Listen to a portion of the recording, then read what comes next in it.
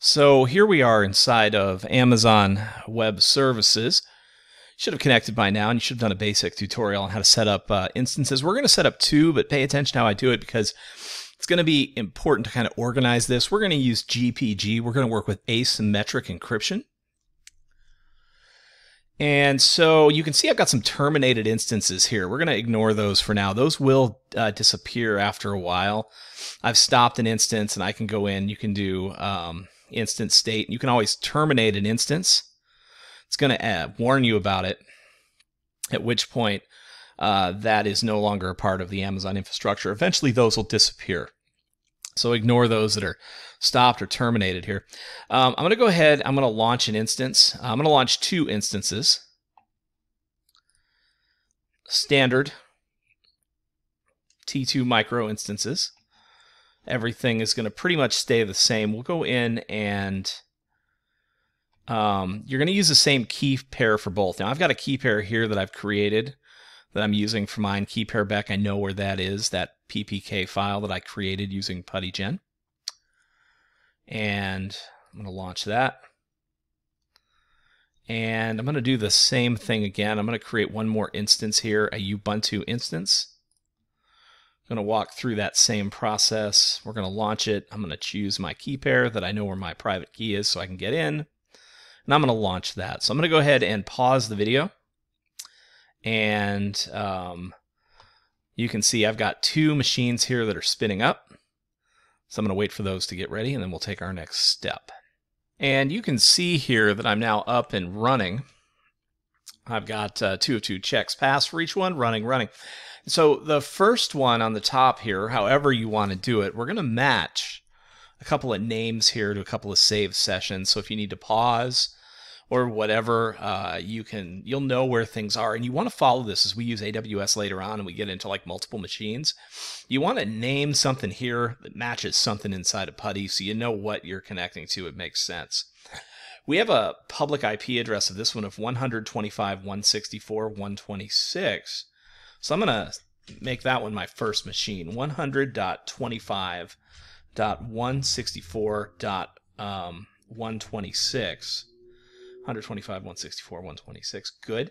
SSH. Now I'm going to call this one private GPG Beck. Now you give it your last name, whatever you want, but this is a GPG lesson, and we're creating sort of a client that's going to generate a private key.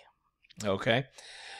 So we want to go down to our authorization down here, and under auth, I'm going to browse for my private key, my PPK file. If you're not sure about that, I will refer you to the correct location to learn all about that. And we want to save it before we connect. So I'm going to save that, and now I've got my private GPG Beck here. Now up here at the top for this one, I'm going to right click on it, and I'm going to choose Instance Settings. I'm going to add and edit tags. We're just going to give it a tag. I'm going to create a tag. We're going to say name, and I'll go ahead and I'll call this GPG Private. We'll save that up.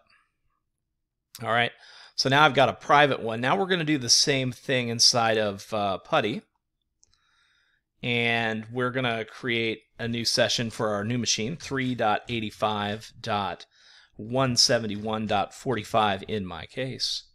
And I'm going to call this public. This is just going to be kind of like a public client out there that wants to decrypt something, or we'll figure it out. It's a public-private key pair. We'll work all that out, but we'll call one private, one public. Yeah, same thing under auth here. I'm going to use my same key for both machines, and that's perfectly fine. And under session now, I'm going to save that. So now I've got a public that I can load with a 3 address, and I've got a private I can load with a 100 address. Let's go ahead and try to open those up. Logging in with my name of Ubuntu, authenticating, boom, I'm into the command line for one. And let's open up Putty here. And let's do the Now, the other thing I can do is, I wasn't sure which one I just clicked on, right? I just like, oh, I opened one. Which one did I just open? Because it sure doesn't say private up here, right?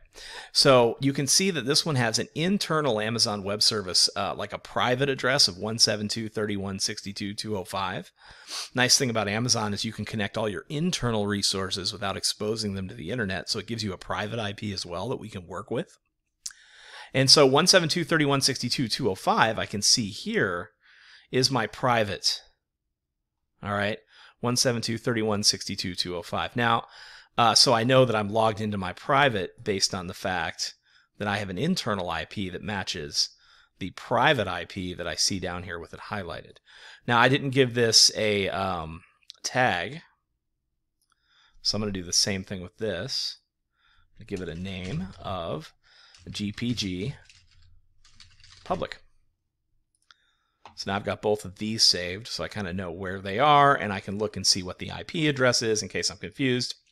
My public has an internal IP of 172.31.92.90, right? Okay, so I need to get into my public server here. Logging in with the default name of Ubuntu with your private key all set up. And you can see 172.31.92.90. It's our private IP here. Now I'll make my PuTTY text boxes bigger so that we can read them in future lessons. But if you're set up and you've got